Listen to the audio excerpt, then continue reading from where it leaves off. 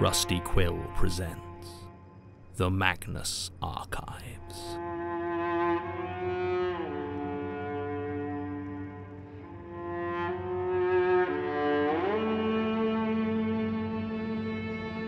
Episode 81. A Guest for Mr. Spider.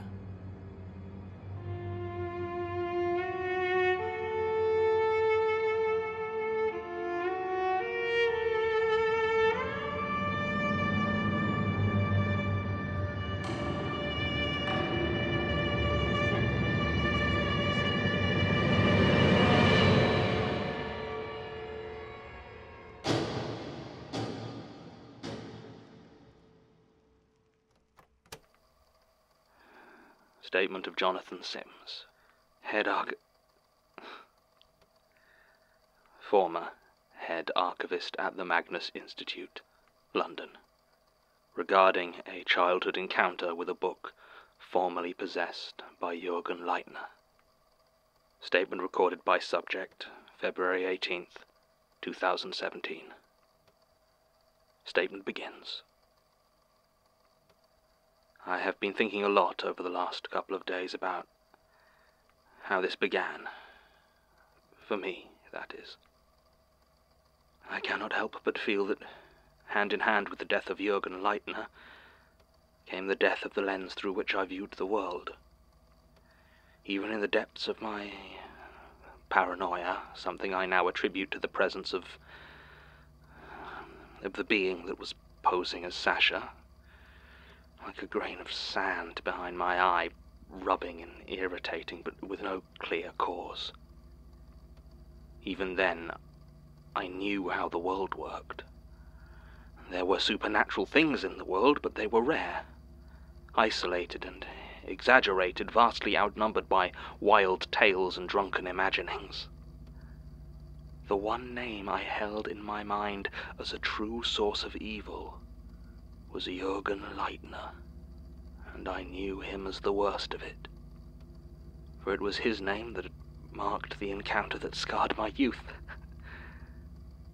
And of course, in my heart, I knew that no one else could have possibly seen anything as horrible as I had. Well, maybe I could have named one person, but I watched him disappear forever. But now I know what Jurgen Leitner truly was. A spoiled child, playing with forces he barely understood, calling himself a jailer to things he couldn't even conceptualize. There is so much more horror in this world than I had ever dreamt possible, and my suffering, I now know, pales in comparison to what has befallen others far more innocent than I. But perhaps not for long. These beings that lurk beyond us know my name, and if I understand Leitner correctly, one of them has already claimed me. The Eye. Appropriate, I suppose. I do not know how many of them there are, or precisely how they separate, but I do know that the Eye, beholding, was not the first that I encountered in my life. The first was the spider, the web, and I have no idea what that might mean. I was 8 years old when my grandmother gave me the book. No one ever believes me when I tell them my age. I don't know if it's the already greying hair or something in my demeanor, but they always act surprised when I mention being a child in the 90s. I will admit the last few years have aged me considerably. Regardless, it must have been a year or two since the library was destroyed, though I had no inkling of it at the time. My parents had passed away when I was too young to really remember them. My father of an accidental fall when I was 2, and my mother a couple of years later from complications during routine surgery. My extended family weren't close, and I had no siblings, so I ended up living with my grandmother. A kind enough woman, but she had already raised her children, and the resentment she felt at having to raise another was never something she completely managed to hide from me. It seemed to mingle with her grief, so the sadness over her own lost son would manifest in recriminations and bitterness. Saying this aloud, I worry I am painting too bleak a picture of my grandmother. She cared for me as well as she was able, and whatever her private feelings might have been, she did try her best. And I was hardly an easy child to deal with. While I may not have shared the inclinations of my peers towards active mischief, I was precocious and impatient, quick to talk back, and even quicker to wander off whenever I got bored. By the time I was 8, the police had to return me from my explorations at least 3 times, and my grandmother swore that if it happened again she would begin locking me inside the house, and I fully believed her. She did discover that the one thing that could keep me rooted to the spot were books. Television pacified me for a half-hour or so, but a book would keep me in place until I had finished it. And for all the veracity of my reading, I was never actually that fast, lingering on pages that caught my imagination. So in this, she saw a solution. The difficulty was, I was also very picky, and looking back on it, there was little rhyme or reason to what I did or did not care to read. I never tried to really define it, but I think the closest I could come to putting it into words was that I hated to read anything I felt like I had read before. This made it something of a nightmare to keep me entertained, as any author with a distinctive enough style would only ever afford me a single book's worth of reading before I tired of them. I can still hear my grandmother's voice trying to hide that irritation bubbling up. "But you like Diana Wynne-Jones." In the end, she came up with a solution that now seems like a stroke of genius, although at the time I found it strange and bothersome. The local library was some distance away, so between visits my grandmother would go to all the local charity and second-hand bookshops and buy up every book they had that was 50 pence or less. Then she would present me the pile, and I would look through it until I found something I liked, or at least tolerated. And then I would read that. After I was completely done with the pile, she would donate it to one of the other charity shops. It wasn't something that could be kept up forever, but it worked for longer than you'd think. It was shortly after she had started with this system that I found my first Leitner. One of the things that annoyed me most about my grandmother's approach was that she never seemed to exercise any sort of judgment at all about how appropriate something might be for me. I didn't mind this so much when it let me read a slightly too gruesome thriller, but she would also often present me with stacks full of bright, square cardboard books, of the sort you'd read aloud to a preschooler. This bothered me far more than any dull, technical manual or dog-eared dictionary, as I couldn't help but feel it was making a comment about my intelligence. I mean, obviously that was absurd. I watched my grandmother grabbing the books without even glancing at their covers, just checking the price and stacking them. But somehow it still felt like an insult that she might in some way think I was at a level to be reading The Elephant and the Balloon or whatever nonsense it was.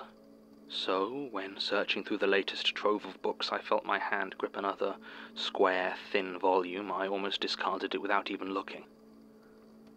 But I did look, and what I saw immediately struck me as odd. Instead of the garish colours that I expected, the cover was monochrome, matte white with scratchy black webs covering its corners, and in the middle of the cover, half written, half carved in a childlike hand, was the title, "A Guest for Mr. Spider." On the back cover there was no blurb, just a crudely sketched image of what I assumed to be the eponymous Mr. Spider. He stood upright on his spindly black legs, attached to a disproportionately swollen abdomen. The rest of his legs were splayed at odd angles as though in the middle of some sort of dance, and his head had no mouth, but was covered asymmetrically with 8 eyes of all shapes and sizes. On the top of it there sat a small bowler hat, which had been drawn in a splash of red ink, unlike the black and white which made up the rest of the image. I was a bit taken aback. I had seen plenty of children's books that tried to be a little bit scary or ended up being unintentionally disturbing, but this felt different. There was something to this drawing, to this book, that I'd never seen before. A violence seemed to ooze from it, sticky and pungent. I had no idea what was inside, but I knew that I hated that book. And I knew that wasn't going to stop me opening it. You know what was immediately inside the cover. If you're in a position to be listening to this, you know exactly whose mark was there. The book itself starts with a blank room in a simple house, almost entirely bare save for a small table with a pot of flowers on it and 2 doors. The flowers are drooping in a way that might just be a poor rendering of bluebells, but with the black and white it just makes them look sick. In the centre of the room stands the figure I take to be Mr. Spider. His arms are still splayed wildly, and his back is turned to the reader. He is staring, it seems, at the door on the left. On the next page the image is identical, save that the arms are now in different places. The third and the fourth are the same again. There is no text on any of them. Then, on page 5, the words, "Knock, knock," appear next to the door, in the same style as the words of the title. Mr. Spider's arms are suddenly straight and still by his side. The text comes again. "Who is it, Mr. Spider?" The door opens, and stood there is a thin, scrawny-looking fly clutching a box. It is crudely dressed in an ill-fitting suit. It is hard to tell from the fly's face, but his attitude seems to be one of trepidation or anxiety. "It's Mr. Bluebottle," the text reads, "and he's brought you a cake." The next page is a close-up rendering of a large slice of cake in a box. It does have colour, but it's a pale green that makes me think of disease. Then comes a page showing the insectoid face of Mr. Bluebottle, the worry now stark, etched there. Then there is a page with no picture at all, just the words, "Mr. Spider doesn't like it." Then the book returns to the room. Both doors are once again closed. The only difference between this image and the one on the very first page is the ink that seems to have been spilled on the lower half of the right-hand door. There are several more pages of Mr. Spider waiting, his arms a windmill of activity. Then another knock, knock on the left door, and Mr. Spider goes rigid. "Who is it, Mr. Spider?" In that position it's clear his belly is even larger than it was before. The door opens on another fly, this one slightly larger, wearing a pale yellow dress. "It's Mrs. Fruit," the book announces, "and she's brought you some flowers." The flowers on the next page look even less healthy than the ones on the table and are coloured with a gentle pink. A close-up on her face, frozen in stark fear. "Mr. Spider doesn't eat flowers," the next page announces, and Mrs. Fruit is gone, the door closed again. The right-hand door is more noticeably stained now. The once black ink now seems like a dark, crusty brown at the hinges and the seams. The flowers brought by the doomed fruit fly now stand on the table, but they are more clearly wilted and stained a deep, vivid red. Mr. Spider's abdomen is engorged and straining, and where his mouth would be is marked by the same dried brown as the door. His arms are moving once again. On the messier page, with more colour to contrast it, I can see that his hands aren't empty, but are weaving and pulling on thin grey threads that stretch all around the room and out through the cracks in both doors. Knock, knock. "Who is it, Mr. Spider?" Behind the door stands a large, burly fly, this one dressed in baggy overalls. Next to it stands a much smaller fly, dressed in what appears to be a child's version of those same overalls. They are both openly weeping. "It's Mr. Horse, and he's brought you his son." The close-up on that fly's face is an image that still comes to me when I'm having trouble sleeping. Then the text, "Mr. Spider wants more." When we go back to the picture of the empty parlour, it's smeared all over with dark reds and browns. Mr. Spider's abdomen now dwarfs the rest of him and seeps a sticky red along with the now clearly visible grey thread. He has turned to face the reader, staring into me as his arms move and move and move. The second to last page shows the right-hand door up close, the stains and the ink seeping from the edges. It looks like it has a cutaway panel that can be opened onto the final page. Mr. Spider wants another guest for dinner, it reads. It is polite to knock. I feel my hand closing into a fist and reaching for the door, preparing to rap my knuckles on the grimy old wood. It was at that moment that a hand far bigger than my own slapped the book from my grip, before shoving me hard in the chest and sending me sprawling onto the floor. I was in the park, a few roads away from my house. Had I taken the book there to read, or did I somehow wander there while engrossed in it?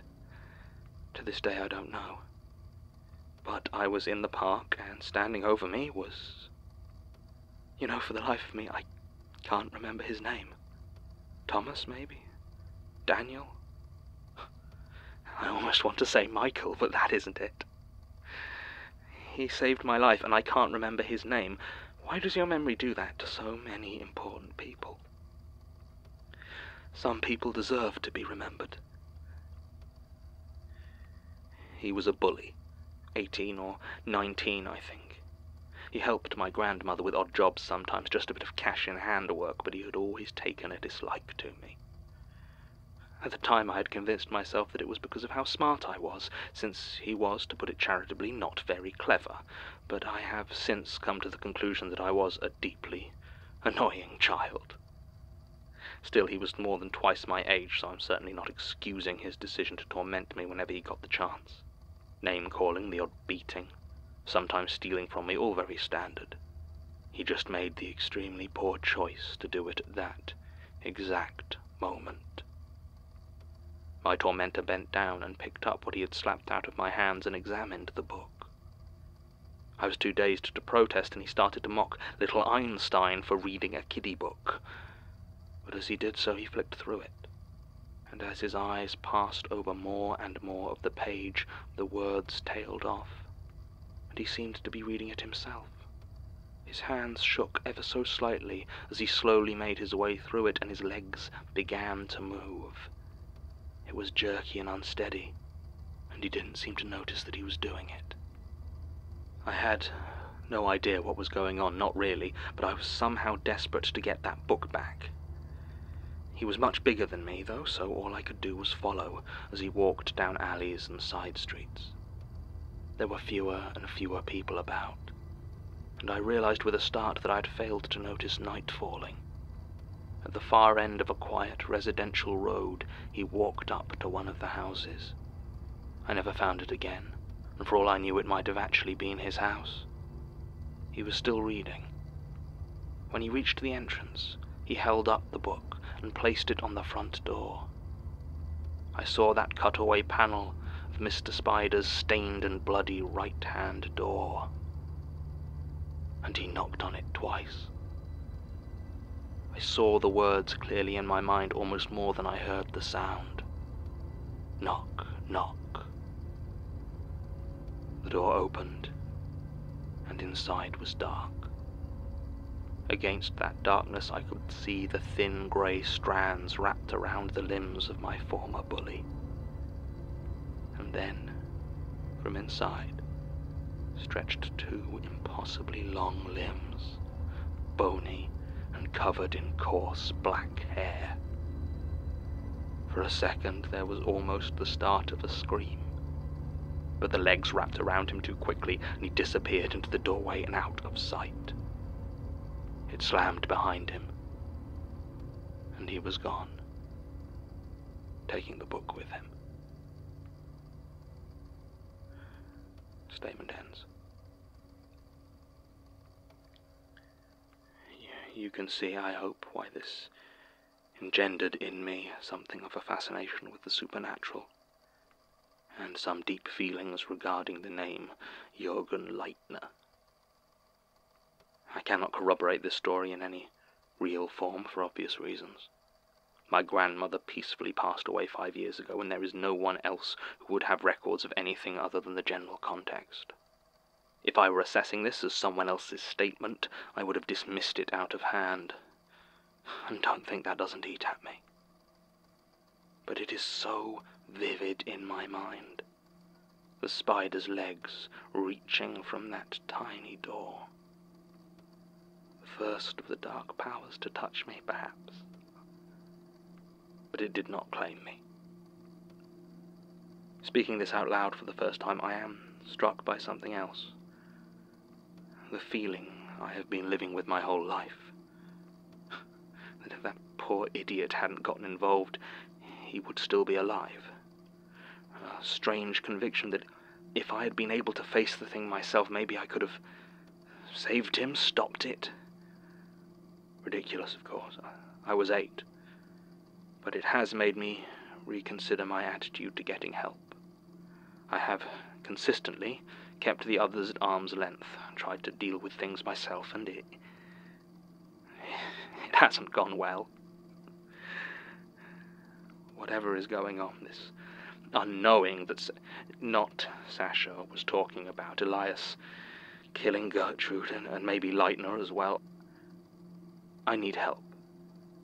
I need allies.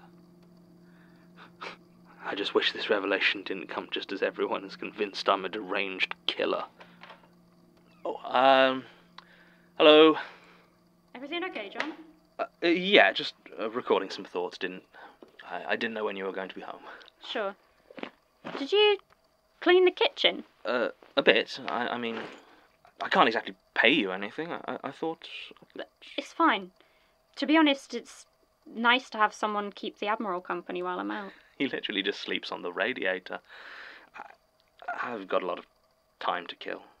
You looking for a new job yet? It's complicated. There's a lot of stuff hanging over from the last one I've got to take care of. Well, like I said, you're welcome here as long as you need. I suppose you are rolling in all that sock money. Ugh. Up to your eyeballs in mattresses. Don't. They did send me one, you know. Oh, it was dreadful. I couldn't sleep on it. I managed 3 days before my back gave out. I've still got it somewhere in the guest room if the other one's not up to your exacting standards. I think I'm all right. I was going to make a cup of tea if you want one. Maybe later. I've got recording of my own to do. Right, you are. I'll keep quiet. I wouldn't worry too much. The studio's pretty well soundproofed. What's this one about? I'm trying to find some new angle on the ancient Ram Inn. Thought there'd already been, or what, the ghost on that? No, you're thinking of every other hacky ghost podcast. But, you know, if it sells a few t-shirts... Oh, yes, I meant to say, actually, thank you for... Oh, it's fine. Though I don't know what sort of employment dispute leaves you without a change of clothes. You wouldn't believe me. Do you even listen to my podcast? I'll believe anything, but on air. I will tell you, Georgie. I just... It's all right. There's no rush. I mean, it was clearly pretty bad, so only when you're ready. If you're ready. Thanks. Sure. Thank you. Anyway, I got recording to be doing. Catch you after. Yeah.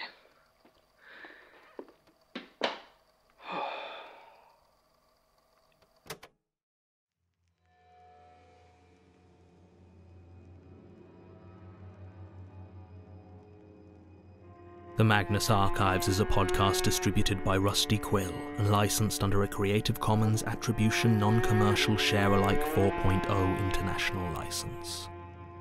Today's episode was written by Jonathan Sims and directed by Alexander J. Newall. To subscribe, view associated material or join our Patreon, visit rustyquill.com. Rate and review us online, tweet us at @TheRustyQuill, visit us on Facebook or email us at mail@rustyquill.com. Join our communities on the forum via the website or on Reddit at r/the Magnus Archives.